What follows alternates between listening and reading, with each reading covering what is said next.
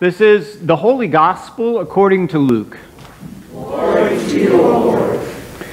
When some were speaking about the temple, how it was adorned with beautiful stones and gifts dedicated to God, Jesus said, "As for these things that you see, the days will come when not one stone will be left upon another.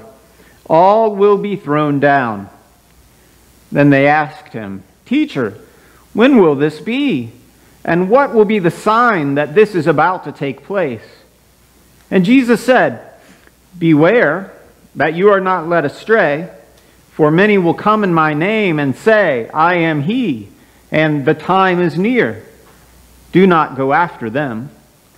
When you hear of wars and insurrections, do not be terrified, for these things must take place first, but the end will not follow immediately."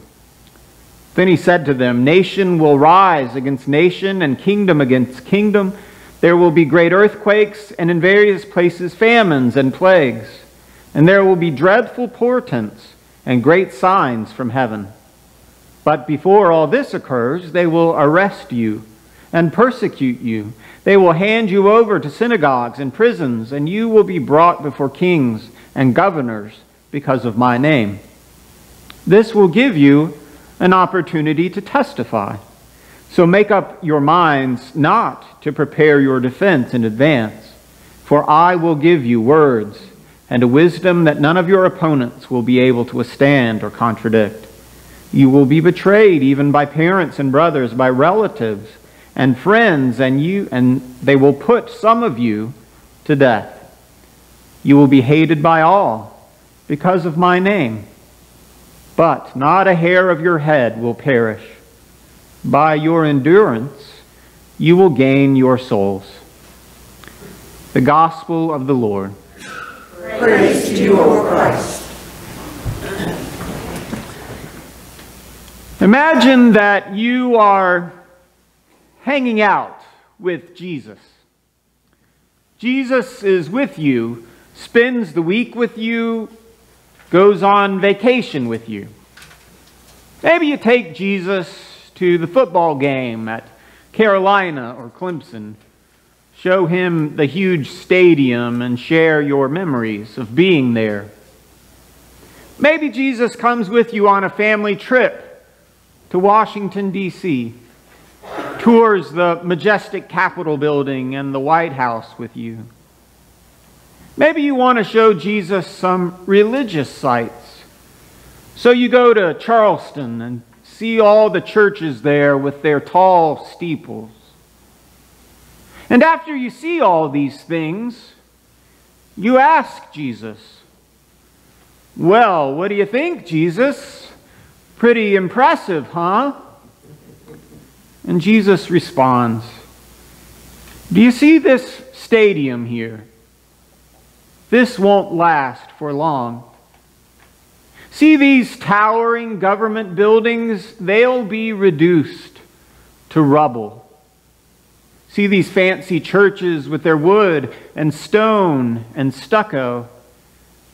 It's all coming down."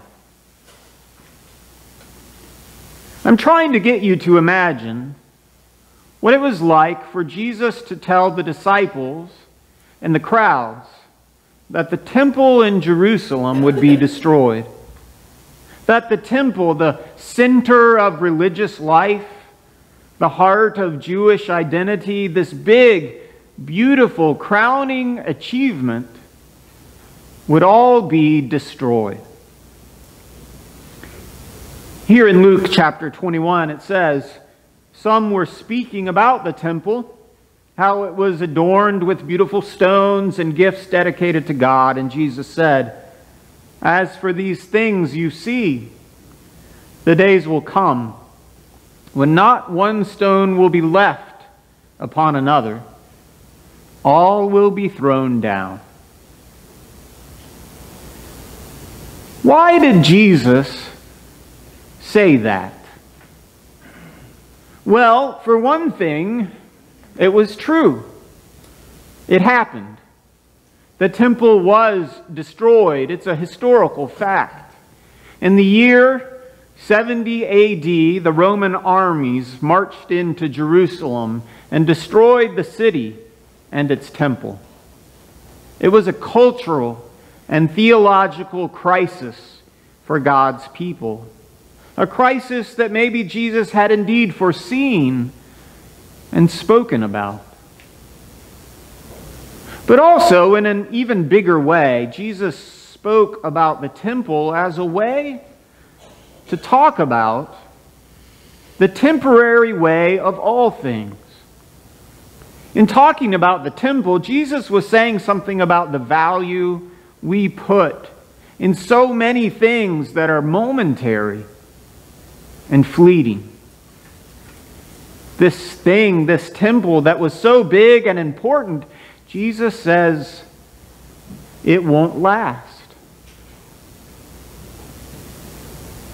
I wonder how that sentiment speaks to us, sitting here all these years later. For us, what are the buildings, the achievements, the objects of wonder that we put value in, that we trust in, that won't last? We're talking about more than football stadiums and fancy monuments. We're talking about everything that we invest in that only fades away. Our big houses, our many achievements, even the churches we love. About these might Jesus say, "As for these things you see, the days will come when these won't be left. All will be torn down."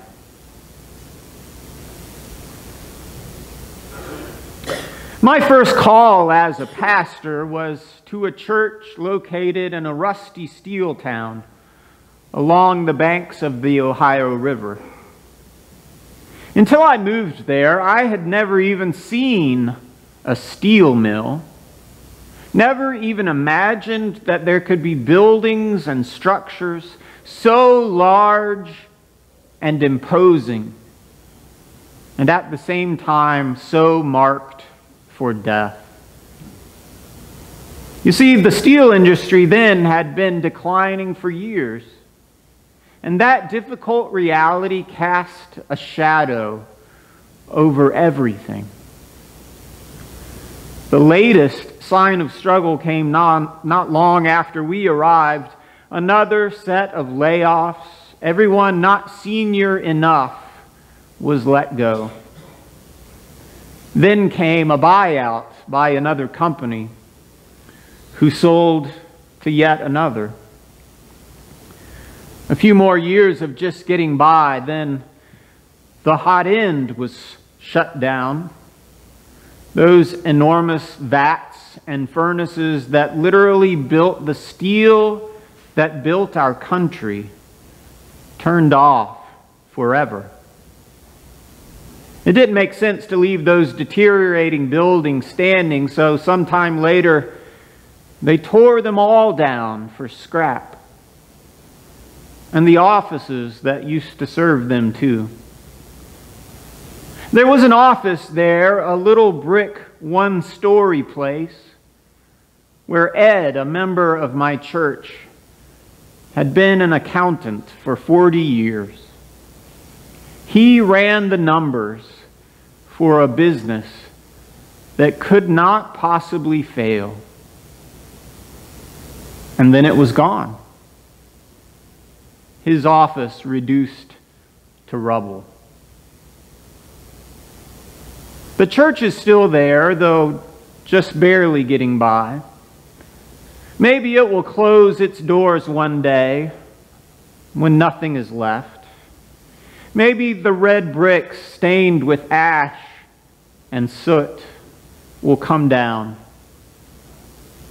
And in my mind and in my heart, I tell myself that has to be okay. Jesus said even the temple in all its splendor would not last. Jesus knew, you see, about the end of things, the way destruction would come, the way life gives way to death, gives way to new life. His message to those standing and marveling at the temple that day was, this temple will be destroyed, but you will not be. The things of this life, even those that seem most permanent, cannot last. But God is eternal, and God will keep you forever. Therefore, keep faith and endure all that may be to come.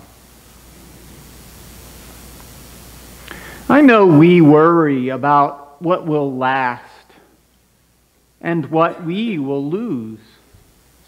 We worry about our livelihoods and those we love. We worry about our church and the future that is in store for believers in the Lord. But Jesus assures us that the future is in God's hands, and that amid the changes and chances of life, God will remember us and guard us and keep us forever. Amen.